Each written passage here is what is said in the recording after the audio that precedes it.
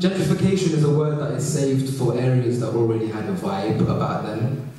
Like South London got gentrified because it was cool, East London got gentrified because it was cool. My area of London gets regenerated. We get the regeneration. And yeah, it's a weird thing that comes with seeing an area that you grew up in change all of a sudden without really asking you or asking anyone around you. It's just, oh, okay, I guess this is happening. There's always an artist's impression of what the new area is going to look like. There's always a Costa or a nondescript burgundy coffee shop, but you know it's going to be a Costa. There's always someone in stride, always. It's always sunny, which,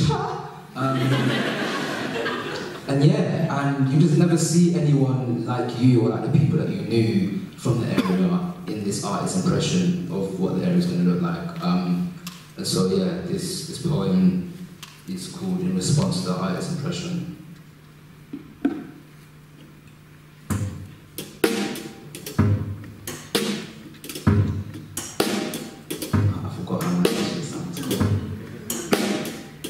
I see you couldn't bring back the geese, or the swans that we used to have. Because if you brought back the geese or the swans, you've got to bring back the old pond. And if you bring back the old pond, you've got to bring back the old basketball court. But if you bring back the old basketball court, you've got to bring back the needles and the shattered glass. If you bring back the needles and shattered glass, you've got to bring back the William Hill. And if you bring back the William Hill, you got to bring back my man, my man, and my man. I see you forgot to include the brethren packing themselves into staircases. What do you call a group of hoodies? A Grim Reaper training ground. Once also.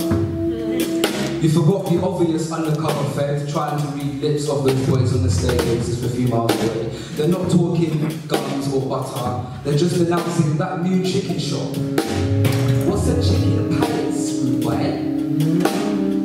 I don't trust any chicken shop that shows its menus on high definition Samsungs, right? If I wanted my chicken in high definition, I would have gone to Nando's, rude boy. These are kids who philosophize by accident, like, oi! They got every magician whose name is Ian.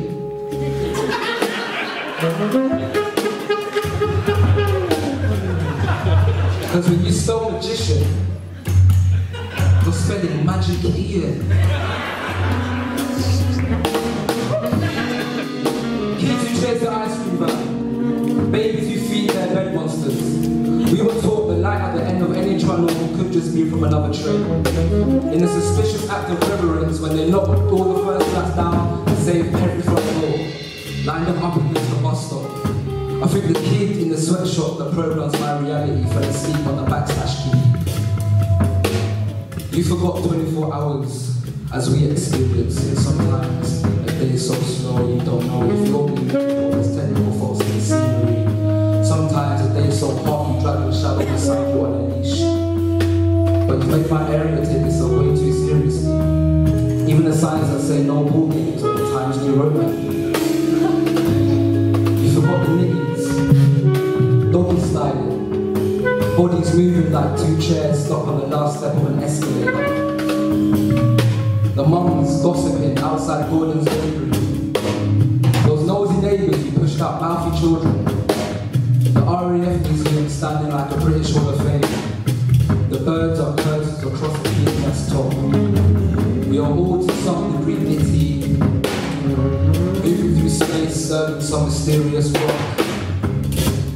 There's a Nokia heavy with criminals. There's gunpowder residue on the leaves. Thank you.